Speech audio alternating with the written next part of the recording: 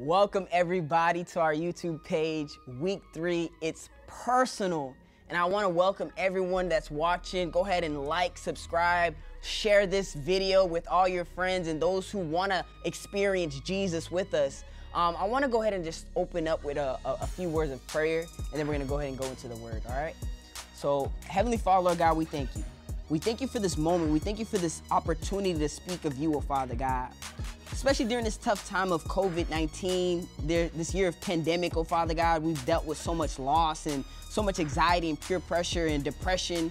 We ask you right now, Father God, alleviate that from us, oh Father God. Remove it from us, oh Father God. We want to think of you, oh Father God, and with you it's peace. With you it's hope. With you it's newness, oh Father God.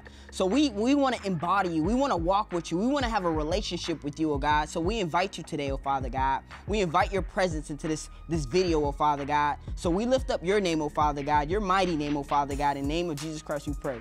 Amen and amen. Just how you guys learned in week 2 about getting personal, week 3 is nothing but the same, but a different twist. Hear me out, hear me out. I know some of you guys probably watched The Grinch That Stole Christmas, right? Like, if you watch it for how it looks, the Grinch is a bad dude. He's always angry, always upset, always trying to take people's joy away because he doesn't like Christmas, right? He takes away the singing. He steals the trees. He doesn't want any joy during this time. But he has a backstory. Just like everyone that's watching, just like your family, your friends, we all have this backstory. And you would think, yeah, the Grinch he's a bad dude. I would never want to be his friend.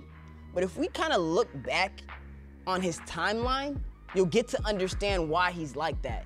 And I don't want to ruin the movie for you if you haven't gotten a chance to watch it. But when he was growing up, people treated him so bad because he looked different. And I know some of you guys can relate. You look different. Maybe you talk a little different, or you speak a different language, or your culture is different. I can relate too, growing up being Haitian. But with the Grinch, he was an outcast. And his favorite holiday was Christmas. Who would have knew, right? The Grinch That Stole Christmas, his favorite holiday was Christmas. But if you didn't know that, then you would be out of the loop. You would judge him based on what he looks like now. And we're gonna kind of highlight that right now because everyone has a backstory. And the backstory is so important, it's crucial, because some of us, we wake up angry. We wake up with this identity of who are we? How can I make my day better? We question, oh man, if only I had a great morning of waking up, or maybe if I turned in my assignment early, my day would change. So these are things that lead up to our backstory. And Jesus, he shows this on the New Testament. He speaks of this. And the thing that he speaks on is a key thing right here with Zacchaeus. He talks about how Jesus walks to this man. He's a known sinner. He's an outcast, just like the Grinch. He's so focused on taking people's best will and doing it for himself that he doesn't think about others. But yet, for some reason, Jesus takes the time to understand him. And just like Jesus, he talks to everybody. He has a relationship. He already knows you before you were even you. So Jesus is like, hold on. Let me take a moment to kind of build this relationship with Zacchaeus.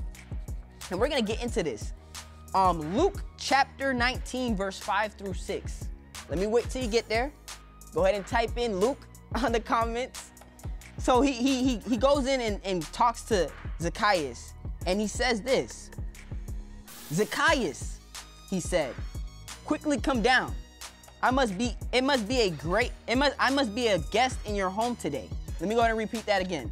Zacchaeus, he said, quick, come down. I must be a guest in your home today. And Zacchaeus, he quickly comes down. It's like, wait, someone's acknowledging me? So they're excited. They're going to his house. And think about it. Have you ever had someone just come and ask you, hey, let me go to your house? The immediate sense of what's going in your mind is like, wait, I don't know you. Why would I let you into my personal space? That's my home. That's where I feel safe. And Jesus, he knew that. Jesus wants to build that relationship with you.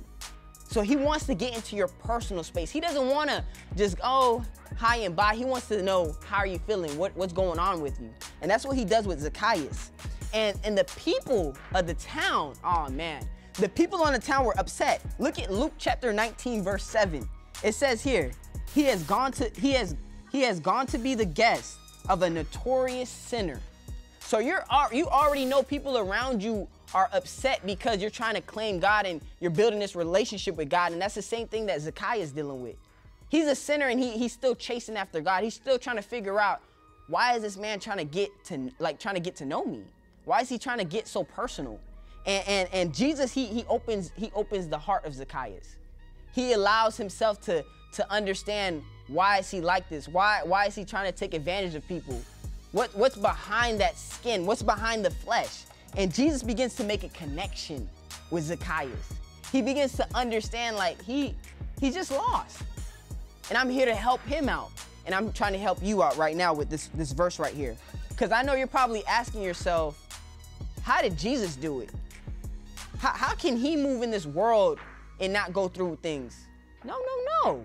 It says it right here. Let's go to Philippians chapter 2. Philippians chapter 2, chapter 5, verse 8. We're going to read that. It says here, you must have the same attitude that Christ Jesus had. Christ Jesus had. Though he was God, he did not think of equality with God as something to cling to. Instead, he gave up his divine privilege. He took the humble position of a servant and was born as a human being. When he appeared in human form, he humbled himself in obedience to God and died a criminal death on the cross. So now that you've got this verse in your system, I want us to digest it, because what we're looking at right now is that God went through it. He had to deal with losses, best friends passing away.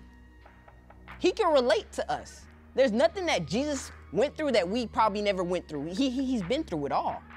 So he's relatable. And that's the thing about Jesus. You can open your heart to him and he'll be able not to only understand, but he'll be with you. So I want you guys to get this idea of these 3 steps here. The first one is to acknowledge Jesus, that he is everything to you. He knows you inside out. But the thing about Jesus is he wants to know your emotions. He wants to build that time with you. He wants to understand the situations that you're in. Whether it be COVID-19, whether you have a loved one that's dealing with going to the hospital in and out, or your parents are financially struggling right now during this tough time. He wants to know. He wants to know, how can he be a aid to you? How can he help you? And that's the first thing I want you to do. Acknowledge Jesus Christ. Acknowledge that he is able to come to the rescue. He can come and comfort you. He can come as a support. Whatever you want Jesus to be, he can. The second thing is, let someone else know your story. Let's go back to the beginning about the Grinch who stole Christmas. If you didn't know his story, you wouldn't understand who he is. So let others know your story, whether it be a group leader, whether it be one of us as a lead, or your mother or your parents, or even a teacher. Let someone know what's going on, because that's what will make you a sharper person. And then the last thing I want you guys to understand is, let other people have access to you so that they can share their stories too. Because you don't want to be the only one that's kind of telling your struggles and your situation and how you got through it, but you also want to be that person that you can listen into those stories as well. Because it's nothing like getting personal and not having that option of, hey, you can come to me as well. So I want us to understand that our lives can change when we get personal with Jesus Christ. So let's go ahead and bow our eyes and close our eyes and bow our heads and pray. Heavenly Father, Lord God, we thank you. We thank you for this moment of prayer, oh Father God. We want to be more like you, oh Father God, more like Zacchaeus as far as being able to open up, getting personal with you, having a divine relationship with you, oh Father God.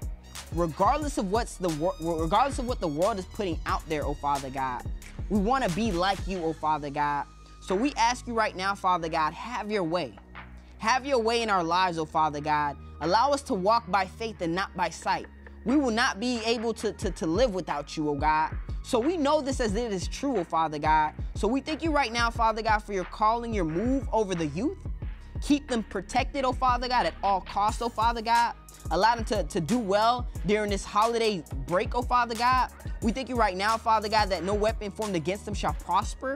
We thank you right now for the leads. We thank you right now for the support system that they have.